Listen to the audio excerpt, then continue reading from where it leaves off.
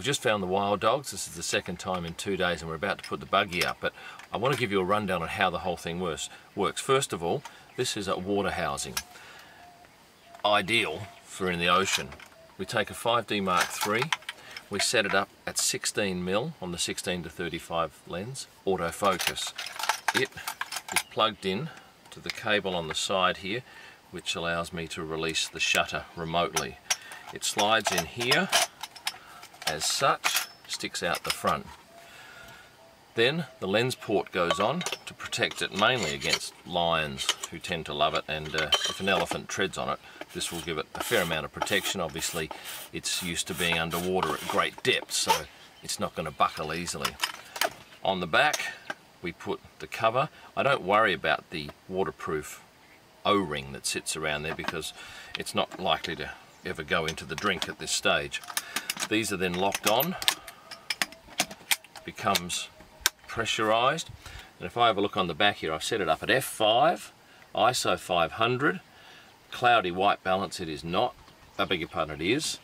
The important thing here is to set it to the right memory card. It has to go on the big card. Do not write to the SD card. If you're shooting high speed, it tends to fill up too quickly and then it buffers and you miss a lot of shots. So it is cloudy, so we're going to go to cloudy white balance today. That's done. This is the guts of the buggy. There's a metal cover that sits on the bottom. Here's all the electronics. This is the battery that runs it.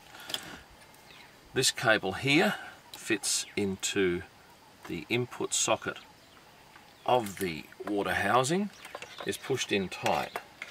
It then sits in here flat. We turn it over, there is a big screw hole there and a monster screw. It goes in. Thankfully the dogs are still waiting patiently for me to finish this, because I can tell you right now that, as you probably realise, wildlife does not wait for you, you have to wait for it. That tightened, this goes back on the top, or the bottom as it is now, and that is ready to roll. There's an on-off switch here, which we turn on. Buried in the back of the car is the remote control.